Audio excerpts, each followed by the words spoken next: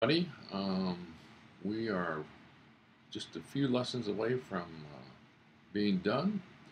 This lesson I really like teaching because no one else really does teach this. This is not a chapter in your textbook. This is one I developed, and it's been talked about in other places too. But really, we're going to look at two uh, important news events in the history of journalism and how they changed things and how they had an impact. First, we're going to look at the assassination of John F. Kennedy. It took place on November 22nd, 1963. I was a sixth grader.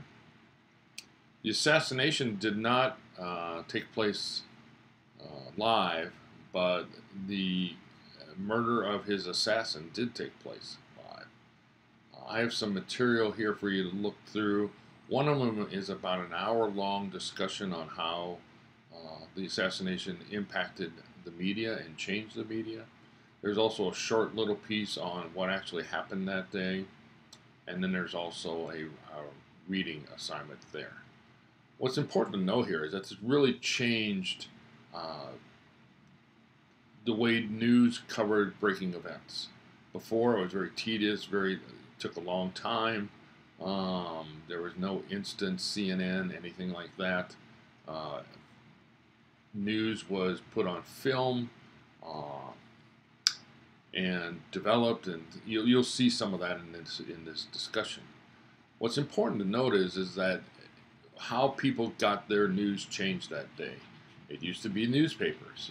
They would wait for the newspaper to come to their front porch, and they'd pick it up and they'd read it because TV was always lagging because of this inability to get things on the air right away.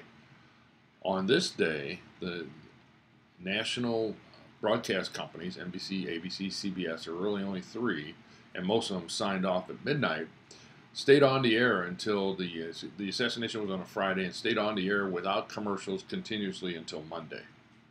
This is the equivalent of 9/11. This was our 9/11 when we were kids. We knew exactly where we were when this took place, and we still remember. I was in my classroom. Principal came in, asked if anybody had a radio because he had heard that the president had been shot. The Civil Defense radio band, which is sort of like our storm warning group of radio stations, had news of the assassination.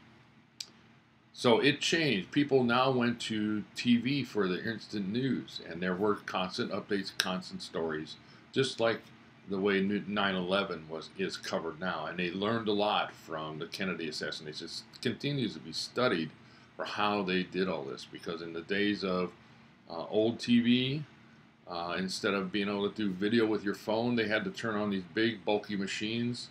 They had tubes inside of them instead of little smart boards and things like that. It took a while. That's why you will see in this one piece that they had to do like almost a radio announcement from TV of this incident. And they had to wait for the cameras to warm up before they could go on the air.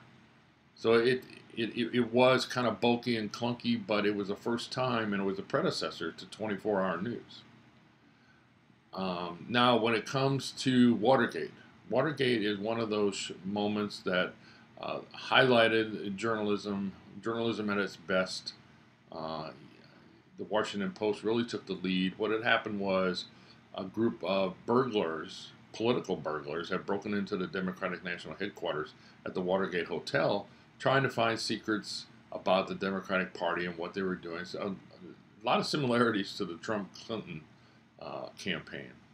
But they got caught, and thanks to the work of Woodward and Bernstein, two reporters from the Washington Post, they've traced the money that was paid to the burglars back to the re-election committee for President Nixon, and eventually it got back to Nixon because he was willing to pay off people to keep quiet about what had happened, and it cost him his office. And what it showed is that journalism, good journalism, reliable, solid reporting, good sourcing, even though Woodward and Bernstein used an anonymous source by the name of Deep Throat, that was the nickname they gave him. They did verify things. Even when Deep Throat told them something anonymously, they verified it with two or three more sources who would go on the record. And Nixon did resign then about a year later, right after he was reelected in a landslide. You will see, I think the last item in the list of things to do will come up with some kind of, not an error, but it tells you to click on the link below, and you will see the link in smaller type below there. Just click on that, and it's an overview of Watergate. Just study these. I think these are important for journalists to know about their history and their background and what went on before them. And these are two of the bigger moments. And you will see similarities in these two to how 9/11 was covered and how the Trump Clinton campaigns had similar issues as they did with Watergate, with a lot of secrecy and things going on. I'll make no political comment about Trump today and how this might have ramifications of how good journalism could really call them to carpet. But right now, there's a different kind of atmosphere out there as far as what the people want from journalism. So enjoy this. We'll have one more lesson after this, and then we'll do a review. So have a good time. There's only one discussion item in this, but you have to do two discussions in it. Each one is worth 20 points. One is a discussion about the Kennedy assassination. One is about Watergate. You don't have to comment on each other's material if you don't want to. I just want to see what your thoughts are about these two discussion items I put up. If you have any questions, let me know, and I hope everything works right this time. I'm trying my best to kind of keep all these open. You got to hit the right times and dates to keep these things open, but I think they'll work out. We will talk to you all later. Thank you.